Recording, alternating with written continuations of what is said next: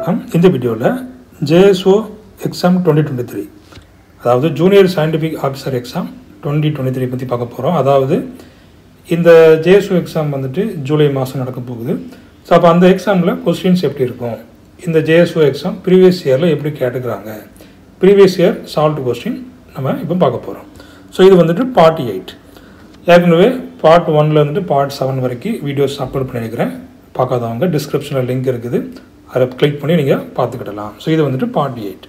First question, will have greater lambda max for the following, which will have greater lambda max for the following. இதில் வந்துட்டு structure 1 இருக்குது, அதுக்கப்புறமா structure 2 இருக்குது. அப்போ இந்த ரெண்டில் எதுக்கு வந்து லேம்டா மேக்ஸ் அதிகம் அப்படிங்கிறத கேட்டுக்கிறாங்க. இப்போ லேம்டா மேக்ஸ் வந்து எப்போ அதிகமாகும் அப்படின்னு பார்த்தீங்கன்னா, இந்த காஞ்சுகேஷன் இன்க்ரீஸ் ஆச்சுன்னா, இப்போ இதில் பார்த்தீங்கன்னா உங்களுக்கு வந்து CH டபுள் பாண்ட் CH இருக்குது, இங்கே வந்து CH double bond CH extra ஒரு காஞ்சுகேஷன் இன்க்ரீஸ் ஆகிருக்குது. அப்போ பார்த்தீங்கன்னா இந்த எக்ஸ்ட்ரா காஞ்சுகேஷன் இன்க்ரீஸ் ஆனதுக்கு தான் லேம்டா மேக்ஸு அதிகமாக இருக்கும். இப்போ நீங்கள் பார்த்துக்கிடலாம், இப்போ வந்து ரெண்டாவதுக்கு வந்து லேம்டா மேக்ஸ் அதிகம் கம்பேர் டு 1. இப்போ இந்த ஆப்ஷன் எங்கே இருக்குது அப்படிங்கிறத பாருங்கள். 0 கிடையாது, 1 ஈக்குவல் டு 2 கிடையாது, இப்போ 1 greater than 2 கிடையாது. ஸோ 2 greater than 1 எங்கே இருக்குன்னு பார்த்தீங்கன்னா இந்த ஆப்ஷன் ஏல தான் இருக்குது. ஸோ அப்போ option A is the correct answer. So more conjugation higher the wave length. Lambda maths conjugation increase ஆச்சுன்னா லேம்டா மேக்ஸும் இன்க்ரீஸ் ஆகும். அடுத்த கொஸ்டின் பாருங்கள், how many ESR spectra show in Cu2+ ion. இந்த Cu2+ல எத்தனை ESR ஸ்பெக்ட்ரா கிடைக்கும் அப்படின்னு சொல்லி கேட்டுக்கிறாங்க. ஸோ 3, 5, 6, 0 இருக்குது. ஆக்சுவலி Cu2+ல பார்த்தீங்கன்னா உங்களுக்கு வந்துட்டு எத்தனை அன்பர் எலக்ட்ரான்ஸ் இருக்கும் அப்படிங்கிறத ஃபஸ்ட்டு செக் பண்ணுங்கள். இப்போ காப்பருக்கு பார்த்தீங்கன்னா 3D9 4s2. அப்போ Cu2+னா என்ன வரும், இதில் வந்துட்டு 3D9 வரும். ஸோ ஒரு அன்பர் எலக்ட்ரான்ஸ் இருக்கும். இப்போ அதே இது Cu+ன்னு பார்த்தீங்கன்னா உங்களுக்கு வந்து 3D10 கிடைக்கும். அப்போ 3D10ல் அன்பர் எலக்ட்ரான்ஸ் இருக்காது. அப்போ அன்பர் எலக்ட்ரான்ஸ் இல்லைன்னா நமக்கு ஆப்ஷன் வந்து இந்த D வந்து கரெக்டாக வரும், 0 வரும். சப்போஸ் இப்போ வந்து Cu+ கொடுத்துருக்காங்க, இப்போ Cu2+ கொடுத்துக்கிறாங்க அப்படின்னு ஆச்சுன்னா அங்கே வந்து ஒரு அன்பர் எலக்ட்ரான்ஸ் இருக்கும். அங்கே வந்து என்ன இருக்கும், D9 இருக்கும். ஸோ D9ல் ஒரு அன்பர் எலக்ட்ரான்ஸ் இருக்கும். ஸோ அப்போ ஒன்றுக்கு வந்து நீங்கள் ஏஎஸ்ஆர் எடுத்திங்கன்னா என்ன வரும், அப்போ காப்பருக்கு வந்து பார்த்தீங்கன்னா 3/2, I வேல்யூ 3/2. அப்போ 2Ni+1 இதுதான் ஃபார்முலா. அப்போ ஸோ 2 × 1 × 3/2 + 1. இப்போ 2 கேன்சல், அப்போ 3 + 1 4. இப்போ இதில் வந்து ஆப்ஷன் வந்து 4 கொடுத்துக்கணும். Cu இந்த 2+ கொடுத்துருந்தாங்கன்னா ஆப்ஷன் வந்து 4 இருந்துச்சுன்னா கரெக்டாக வரும். இப்போ Cu+ கேட்டிருந்தாங்கன்னா 0 வரும். அப்போ இதில் கொஸ்டின் வந்து தப்பாக கேட்டுக்கிறாங்க. ஸோ அதாவது Cu+ இருந்துச்சுன்னா இந்த ஆப்ஷன் வந்து 0 வந்து கரெக்டு, Cu2+ இருந்துச்சுன்னா இதில் வந்து 4 வரும். The impact of heteroatom substitution in a carbonyl group on chemical shift rates in C13 NMR spectra will. என்ன கேட்டுக்கிறாங்க, இந்த கார்பனைல் குரூப் பக்கத்தில் இந்த CO குரூப் பக்கத்தில் என்ன இருக்குதான் பாருங்கள், ஹெட்ரோ ஆட்டம் இருக்குதான். அப்போ ஹெட்ரோ ஆட்டம் இருந்துச்சுன்னா என்ன ஆகும், அந்த C13 NMRோட அந்த கெமிக்கல் ஷிஃப்ட் என்ன ஆகும் அப்படின்னு சொல்லி கேட்டுக்கிறாங்க. அப்போ அதாவது என்ன ஆகும்னு பார்த்தீங்கன்னா இந்த டிக்ரீஸ் ஆகும். Option D is the correct answer. இப்போ வந்து இதில் வந்து COH இருக்குதுன்னு வைங்க, இது வந்து கார்பனைல் குரூப் பக்கத்தில் ஒரு H இருக்குது. இப்போ அதே இது இந்த CO பக்கத்தில் ஒரு ஆக்சிஜனோ இல்லைன்னா ஏதோ நைட்ரஜனோ ஏதோ ஒன்று இருக்குதுன்னு வைங்க, இந்த மாதிரி ஒரு ஹெட்ரோ ஆட்டம் இதில் வந்துருச்சு அப்படின்னா என்ன ஆகும், இந்த C13ஓட வேல்யூ வந்து உங்களுக்கு என்ன செய்யும், குறையும். கெமிக்கல் ஷிஃப்ட் வேல்யூ வந்துட்டு உங்களுக்கு குறையும். அடுத்த கொஸ்டின் பாருங்கள், an organic compound can have the one of the following whose lambda max is close to 236 nanometer. இப்போ இதில் வந்து 4 ஸ்ட்ரக்சர் கொடுத்துருக்காங்க. அப்போ அந்த எந்த ஸ்ட்ரக்சரோட லேம்டா மேக்ஸ் வேல்யூ வந்துட்டு 236க்கு க்ளோஸாக வரும் அப்படின்னு சொல்லி கேட்டுக்கிறாங்க. இப்போ ஃபஸ்ட் ஒன்று கொடுத்துக்கிறாங்க. ஸோ அடுத்தது. இப்போ ஃபஸ்ட்டில் பார்த்தீங்கன்னா என்ன கொடுத்துக்கிறாங்க, இந்த ஹோமோ ஆனுலர் டையின். அடுத்தது பார்த்தீங்கன்னா ஹெட்ரோ ஆனுலர் டையின். அப்போ இது வந்து என்ன, இந்த ஏசைக்ளிக் டையின் கொடுத்துக்கிறாங்க. இதில் வந்து காஞ்சுகேஷனே இல்லை. அப்போ நம்ம ஃபஸ்ட் ஒன்று எடுத்துக்கலாம். நம்ம ஃபஸ்ட் ஒன்றில் என்ன வரும், இது வந்துட்டு ஹோமோ ஆனுலர் டையின். இப்போ ஹோமோ ஆனுலர் டையினுக்கு லேம்டா மேக்ஸ் பார்த்தீங்கன்னா என்ன வரும், இந்த 250க்கு மேலே வரும். அடுத்தானே 254 வரும் உங்களுக்கு. அப்போ இங்கே வந்து என்ன கேட்டிருக்காங்க கொஸ்டினில், க்ளோஸ் டு 236 அப்படிங்கிறத கொடுத்துக்கிறாங்க. அப்போ இது கண்டிப்பாக ஆப்ஷன் ஏ வராது, இது வரவே வராது. அப்போ டி வரவே வராது. அதுக்கு அடுத்து ரெண்டாவது பார்த்தீங்கன்னா உங்களுக்கு என்ன இருக்குது, ஹெட்ரோ ஆங்குலர் டைன் இருக்குது. இப்போ ஹெட்ரோ ஆங்குலர் டைனுக்கு பார்த்தீங்கன்னா இந்த பேஸ் வேல்யூ இவ்வளோ வரும், 214 வரும். பேஸ் வேல்யூ பார்த்தீங்கன்னா 2 வேல்யூ. அதுக்கப்புறம் இங்கே ஒரு ரிங் ரெசிடியூ இருக்குது, இங்கே ஒரு ரிங் ரெசிடியூ, இதில் ஒரு ரிங் ரெசிடியூ, இதில் ஒரு ரிங் ரெசிடியூ. அப்போ 4 ரிங் ரெசிடியூ இருக்குது. அப்போ 4 × 5 எவ்வளோ வரும், 20 வருமா? ஸோ அப்போ 214 + 20 234 கிட்ட வரும். இப்போ நமக்கு கொஸ்டினில் என்ன பாருங்கள், 236 கொடுத்துருக்காங்க. ஸோ அப்போ நமக்கு என்ன வருது, அப்போ 234 நியர் டு 236 வந்துருச்சு. அப்போ இந்த சி ஆப்ஷன் கரெக்டாக இருக்கலாம். Option C is the correct answer. Time 253 nanometre. அதுக்கப்புறமா இந்த ஹெட்ரோ டைனுக்கு பார்த்தீங்கன்னா 214 நானோமீட்டர் வரும். 4 அல்கைல் ரெசிடியூ இருக்குது. அப்போ இந்த 234. இங்கே பார்த்தீங்கன்னா இந்த கான்ஜுகேட் டைனில் பார்த்தீங்கன்னா 214. அதே போல் ஒரே ஒரு அல்கைல் சப்ஸ்டிட்யூயன்ட் இருக்குது. அப்போ அதுக்கு வந்துட்டு 5. ஸோ 219 தான் வருது. இதுக்கு நமக்கு வராது. கொஸ்டின் பாருங்கள். வனடைல் அசிட்டில் அசினேட் shows 8 lines in the hyperfine structure of ESR spectrum. Calculate the spin of the V51 nucleus. என்ன கேட்டுக்கிறாங்க, 8 லைன்ஸுங்கிறத கொடுத்துட்டாங்க. ESRல 8 லைன்ஸ் கிடைக்குது. இந்த வனடைல் அசிட்டில் அசினேட்டுக்கு 8 லைன்ஸ் கிடைக்குதுங்கிறது சொல்லிட்டாங்க. என்ன கேட்டுக்கிறாங்க, ஸ்பின் ஆஃப் V51 நியூக்ளியஸ் கேட்டுக்கிறாங்க. அதாவது என்ன அப்படின்னு பார்த்தீங்கன்னா 2ni + 1 இஸ் ஈக்குவல் டு எவ்வளோவா, 8 அப்படிங்கிறத கொடுத்துட்டாங்க. இப்போ நமக்கு வேண்டியது என்ன, இந்த ஸ்பின் வேணும், நியூக்ளியர் ஸ்பின்னு. அப்போ ஐ நம்ம கண்டுபிடிக்கணும்.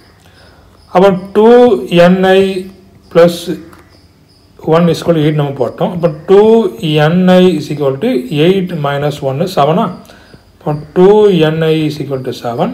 அப்போ நமக்கு இங்கே வந்து n வந்து 1 தானே, வனேடியம் நியூக்ளியஸ் தான் இருக்குது. ஸோ 1 தான். So 2i = 7. ஸோ அப்போ i = 7/2. அப்போ i = 7/2 எங்கே வருதுங்கிறத பாருங்கள். ஸோ 7/2 தான் வருது. So option C is the correct answer. பாருங்கள், இன் பியர்-லாம்பர்ட்ஸ் law where epsilon is represented as. Epsilon என்னன்னு பார்த்தீங்கன்னா இந்த மோலார் அப்சார்ப்ஷன் கோஎஃபிஷியன்ட். அப்போ இந்த பியர்-லாம்பர்ட்ஸ் லாவோட ஃபார்முலா என்னன்னு பாருங்கள். A = இந்த எப்சிலான் CL. அப்போ ஏங்கிறது என்ன, அப்சார்பன்ஸ். எப்சிலான்ங்கிறது என்ன, மோலார் அப்சார்ப்ஷன் கோஎஃபிஷியன்ட். சிங்கிறது என்ன, கான்சன்ட்ரேஷன். எல் என்னன்னு பார்த்தீங்கன்னா இந்த பாத் லென்த். அடுத்த கொஸ்டின் பாருங்கள். Calculate the ESR frequency of an unpaired electron in a magnetic field of 0.3 Tesla. 0.3 Tesla. அப்போ என்ன கேட்டுக்கிறாங்க, ESR frequency கேட்டுக்கிறாங்க. ஃப்ரீக்குவன்சி கேட்டுக்கிறாங்க. அன்பேர்டு எலக்ட்ரானுடைய ஃப்ரீக்குவன்சி இந்த மேக்னெட்டிக் ஃபீல்டில் 0.3 டெஸ்லா உள்ள மேக்னெட்டிக் ஃபீல்டில் ஒரு அன்பேர்டு எலக்ட்ரானுடைய ஃப்ரீக்குவன்சி என்ன. அப்போ ஃபஸ்ட்டு இதுக்கோட ஃபார்முலா கண்டிப்பாக தெரிஞ்சாகணும். அப்போ ஃபார்முலா என்ன வரும், அப்போ நியூ அப்படின்னா நியூ இஸ் ஈக்குவல் டு அப்போ என்ன வரும்னு பார்த்தீங்கன்னா இந்த ஜி வரும் அப்படி தானே, G1 வரும். அதுக்கப்புறமா இந்த μ0, அதுக்கப்புறமா இந்த H0/H. இதுதான் இந்த ஃப்ரீக்குவன்சி கண்டுபிடிக்கக்கூடிய ஃபார்முலா. அப்போ இந்த ஜி வேல்யூ, இப்போ இந்த ஜி வேல்யூ வந்துட்டு உங்களுக்கு இந்த கைரோ மேக்னெட்டிக் வேல்யூ இது வந்துட்டு ஒவ்வொரு எலக்ட்ரானுக்கு பொறுத்து உங்களுக்கு வேரி ஆகும். அதாவது ஃப்ரீ எலக்ட்ரானுக்கு ஜி வேல்யூ 2.00 வரும். அதுக்கப்புறமா இந்த μ0 போர் மேக்னட்டான், அதுக்கப்புறமா இந்த மேக்னெட்டிக் ஃபீல்டு நமக்கு கொடுத்துட்டாங்க. அதுக்கப்புறமா ஒரு ஃப்ரீ எலக்ட்ரானுடைய மேக்னெட்டிக் ஃபீல்டு நம்ம மெமரி பண்ணி வச்சுருக்கணும். 9.something வரும். அதுக்கப்புறமா ஹெச் பிளாங்க்ஸ் கான்ஸ்டன்ட் தெரியும். ஸோ இந்த வேல்யூ அவ்வளோதையும் சப்ஸ்டியூட் பண்ணியாச்சுன்னா நமக்கு என்ன கிடச்சிரும், இதில் உள்ள வேல்யூஸ் நமக்கு கிடச்சிரும். சப்ஸ்டியூட் பண்ணி பார்த்துருமா பாருங்கள். New is equal to G μ0 H0/H. ஜியோட value நம்ம போட்டாச்சு, 2.002 போட்டாச்சு. அதுக்கப்புறமா இந்த போர் மேக்னட்டான் வேல்யூ நம்ம போட்டோம் 9.24 × 10⁻⁻24. அதுக்கப்புறமா இந்த மேக்னெட்டிக் ஃபீல்டு வேல்யூ 0.3 போட்டோம். கீழே பிளாங்க்ஸ் கான்ஸ்டன்ட் வேல்யூ போட்டாச்சு. அப்போ என்ன வருது பாருங்கள், நமக்கு மேலே வந்துட்டு 5.549 × 10⁻24 வருது. கீழே பார்த்தீங்கன்னா 6.626 × 10⁻34. ஆன் டிவைடிங் நமக்கு என்ன வருது 0.837 × 10⁻10 வருது. ஸோ ஒரு புள்ளி தள்ளி வச்சிங்கன்னா என்ன வரும் உங்களுக்கு 8.37 × 10⁻9. ஸோ அப்போ இந்த வேல்யூ எங்கே வருங்கிறத பாருங்கள். 8.37 × 10⁻9. இப்போ 8.37 × 10⁻6 கொடுக்குறாங்க, இது வராது. அப்போ 10⁻9 எங்கே வருதுன்னு பாருங்கள். 8.37 × 10⁻9 வருது. Option D is the correct answer. அடுத்து பாருங்கள், why commercial spectrophotometers do not operate the wavelength less than 180 to 200 nanometer. Commercial spectrophotometers do not operate. ஏன் அப்படின்னு பார்த்தீங்கன்னா இந்த sigma to sigma star transition cannot be observed. இந்த sigma to sigma star transition இங்கே வந்து observe பண்ண முடியாது. ஏன்னா பார்த்தீங்கன்னா இது வந்து வேவ் லென்த் வந்து ரொம்ப கம்மியாக இருக்கிறதுனால அங்கே என்ன நடக்கலாம், அந்த எக்ஸிடேஷனுக்கு பதிலாக அங்கே எலக்ட்ரான் லாஸ் ஆகிறதுக்கான சான்சஸ் நிறையா இருக்குது. ஸோ அப்போ நமக்கு என்ன கிடைக்காது, இந்த sigma to sigma star transition cannot be observed. அடுத்த கொஸ்டின் பாருங்கள். Touring a motion if the center of gravity of molecule changes then the molecule possess, அதாவது சென்டர் ஆஃப் கிராவிட்டி வந்து சேஞ்சஸ் ஆகுது. இப்போ வந்து ஹெச் இருக்குன்னு வைங்க, ரொட்டேஷன் ஆகுது. இப்போ ஹெச் இதான் சென்டர் ஆஃப் கிராவிட்டி. இதோட அந்த சென்டர் ஆஃப் கிராவிட்டி வந்து சேஞ்சஸ் ஆகுது. இப்போ இதில் இருக்கக்கூடியது பார்த்தீங்கன்னா உங்களுக்கு இந்த மாதிரி வந்துடுது, இந்த மாதிரி உங்களுக்கு சென்டர் ஆஃப் கிராவிட்டி வந்துடுது. அப்போ என்ன ஆகும், அங்கே வந்து இந்த டிரான்ஸ்லேஷனல் எனர்ஜி வந்து சேஞ்சஸ் ஆகும். இந்த மாலிகுல் ப்ராசஸ் டிரான்ஸ்லேஷனல் எனர்ஜி. அடுத்து பாருங்க, ஆல்டிகைட்ஸ் can be distinguished from ketones by an absorption near. அதாவது ஆல்டிகைட்ஸை பார்த்தீங்கன்னா உங்களுக்கு CO இருக்கும், CHO இருக்கும். அதே போல் கீட்டோன்ஸில் பார்த்தீங்கன்னா உங்களுக்கு என்ன இருக்கும், CO இருக்கும். ரெண்டுலேயுமே CO தான். அது ரெண்டுலேயுமே என்ன கிடைக்கும் உங்களுக்கு, இந்த 1720 பக்கத்தில் உங்களுக்கு வேல்யூஸ் கிடைக்கும். 1720 1720 இந்த ரேஞ்சில் உங்களுக்கு வேல்யூஸ் கிடைக்கும். அப்போ ரெண்டுமே நம்ம என்ன சொல்லுவோம், கீட்டோ குரூப் இருக்குன்னு சொல்லுவோம். அப்போ அதை எப்படி நம்ம வந்து டிஸ்டிங்விஷ் பண்ணுறது? அப்போ இந்த ஆல்டிகைட்டில் பார்த்தீங்கன்னா உங்களுக்கு என்ன கிடைக்கும், இந்த ஒரு CHக்கு ஒரு அப்சார்ப்ஷன் கிடைக்கும். அப்போ அந்த CH அப்சார்ப்ஷன் எங்கே இருக்குன்னு பார்த்தீங்கன்னா இந்த 2720. அப்போ 2720 நமக்கு கிடச்சிருந்துன்னா அந்த அஜார் ஸ்பெக்ட்ரமில் நமக்கு ஒரு 2720 பீக் கிடச்சிருந்துன்னா நம்ம என்ன சொல்லுவோம், அது ஆல்டிகைட் அப்படின்னு சொல்லுவோம். அப்போ அந்த 2720 கிடைக்கல அப்படின்னு ஆச்சுன்னா அது என்னவா இருக்கலாம், கார்னல் குரூப் மட்டும் தான் இருக்கும் அப்படிங்கிறத நம்ம சொல்லிடலாம். அப்போ இந்த 2720 பீக்கு வச்சு நம்ம பண்ணிடலாம் ஆல்டிகைட்டில் உள்ள CO இருக்குது அப்படிங்கிறத நம்ம கண்டுபிடிச்சிடலாம். அடுத்தது alloys of லேந்தரைட்ஸ் are called as. Alloys of லேந்தரைட்ஸ் நம்ம என்ன சொல்லுவோம், மிஸ் மெட்டல்ஸ் அப்படின்னு சொல்லுவோம். Option A is the correct answer. அடுத்த கொஸ்டின் பாருங்க, choose the correct chemical formula for potassium ஹெக்ஸாசயனோஃபெரேட் 2. அப்போ அயனோட ஆக்சிஜன் ஸ்டேட் என்ன அப்படின்னு பார்த்தீங்கன்னா 2 வருது. அப்போ நமக்கு எதில் 2 வருது அப்படிங்கிறத பாருங்கள். ஃபர்ஸ்ட் ஒன் பார்த்தீங்கன்னா FeCN6 4- வரும். அப்போ x - 6 is equal to 4-. So x is equal to அப்போ என்ன வரும், 4 + 4 + 6 வரும். இப்போ x is equal to +2. இது ரெண்டாவது பார்த்தீங்கன்னா +3 வரும். ஸோ அப்போ மேக்ஸிமம் இங்கே வந்து ஆக்சிலேட்டோ வருது, இங்கே வந்து 4, இங்கே வந்து CN4 தான் வருது. நமக்கு இங்கே கேட்டிருக்கிறது என்ன, ஹெக்ஸாசயனோ. அப்போ கண்டிப்பாக option A is the correct answer. Option A தான் இது கரெக்டாக வரும். அப்போ இதே போல் நம்ம வந்துட்டு இந்த previous year question solved videos நிறையா போட்டுக்கிறோம். பார்ட் 1லேருந்து பார்ட் 7 வரைக்கும் நம்ம போட்டுக்கிறோம். இது வந்து பார்ட் 8. பார்ட் 1 to 7 பார்க்காதவங்க டிஸ்கிரிப்ஷனில் லிங்க் இருக்குது, போய் பார்த்துக்கலாம். அதுக்கப்புறமா இதுக்கான இந்த video classes plus test pages கொடுத்துட்ருக்குறேன். அப்போ அதில் நீங்கள் ஜாயின் பண்ணணும்னு ஆசைப்பட்டீங்கன்னா டிஸ்கிரிப்ஷனில் என்னுடைய நம்பர் இருக்குது. வாட்ஸ்அப் மூலமாக நீங்கள் நினச்சலாம் கான்டாக்ட் பண்ணலாம்.